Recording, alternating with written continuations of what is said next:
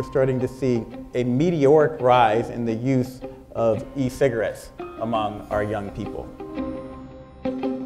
Talk about it. Ask your kids, do you know what vaping is?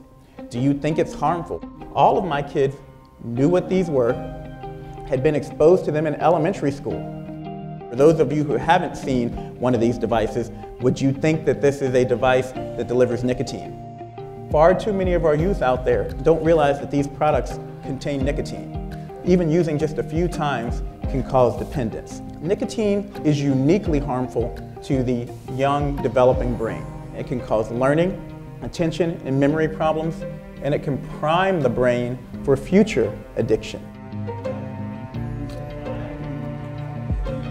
The Surgeon General encouraged the nation to take steps to try to curb their appeal. And so it's critically important for MD Anderson to be engaged in a variety of different actions. It really enforces the importance of prevention.